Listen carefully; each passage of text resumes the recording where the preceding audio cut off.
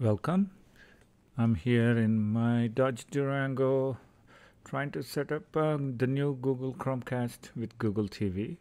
My car has this HDMI option and two screens in the second row, so I was able to connect it. So let me just go through the settings and a quick walkthrough how to make this work.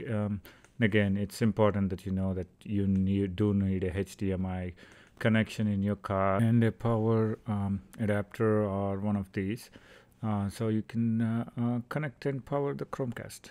I am using 18 watt. I would recommend anything 9 watt or over to make this happen. So let's power it on. I have it in my main dashboard screen right now, and then in a few minutes we can go back into the second row so you can get a better clarity of the screen. And here you can see the Chromecast is logging in. It's not connected to the internet, but it still goes to the main screen, and then you can do the settings from there.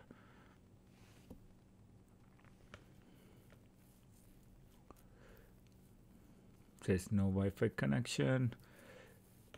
Again, I'm excited for this one because any of the long road trips you're going on to, it would be very useful for the kids in the back. So you can just connect it to your hotspot from your phone.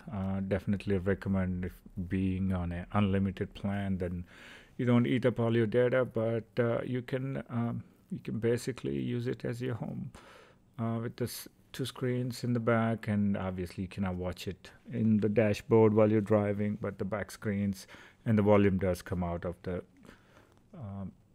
car. So here I'm in the back seat. Those are my 10-inch screens in the back, two of them, and you can see that it's showing up the Chromecast or Google TV home screen. I'm just going to go into the settings and go to Wi-Fi and then look for the Wi-Fi networks. Make sure you have the hotspot on your phone, and I already have it set up with a password. So I would recommend doing that before you connect it, and once you get the password, you have to input it on the screen using the remote. And here I have it, and it should show up on here in a second.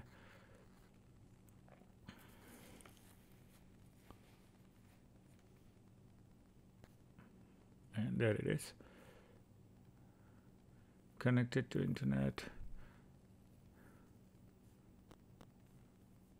I think I lost the connection there, so I'm reconnecting it again.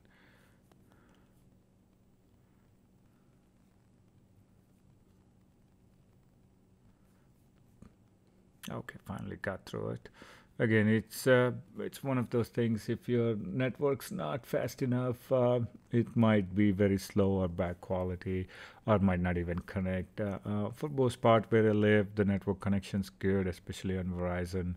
So I don't really see an issue. Maybe in long trip somewhere out of nowhere, you might have an issue with the network connectivity. But here you can see it's connecting fairly quick. I'm in YouTube right now, just checking it out, all the apps, and you can still see that's connected, powered on to my HDMI. And there you go. It did take a few extra seconds, but it did load in. I'm not going to play anything, just so I'm not playing some other content here in my video. But yeah, you can see you can just go in here, and I'm going to show if I can go to like a Disney Plus or something. That would be the most important app while you're driving. And I do have HBO Max and a couple of other Amazon Prime, those things all logged in, but I'm just showing it quickly so you know what exactly you can do with the Chromecast. You can even play Game Pass if you have a subscription. And a couple of controllers. You can have kids in the back and have them play games. Hopefully the connection is good, but that's again, it's Game Pass is finicky, as you can see in my other videos, how to connect Game Pass and how to sideload Game Pass, I should say. But again, this is just Disney Plus here. In a second, we can just go to the Xbox app, and then It's as always, you have to go through all of your apps and then select the Xbox Game Pass one to get it loaded.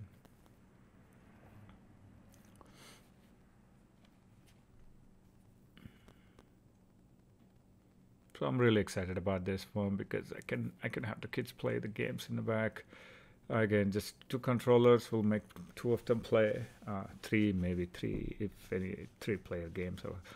But this is something exciting, just because I can keep them entertained and long boating drives, and keep them watch movies, YouTube, whatever it is, without having to worry about a lot of things.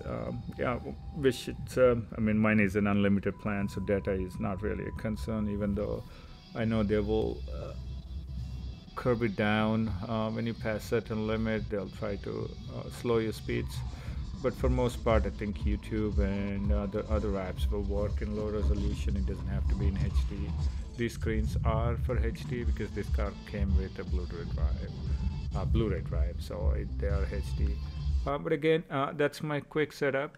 You do need, obviously, the first thing, a car with a HDMI input, screens, and then preferably an unlimited plan so you can have your Wi-Fi hotspot on and connect it to the Chromecast.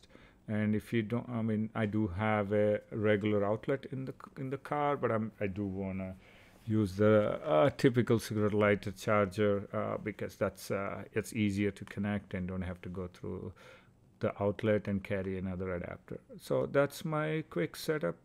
Hopefully you guys enjoyed this video. Please subscribe and hit the like button. See you in the next one.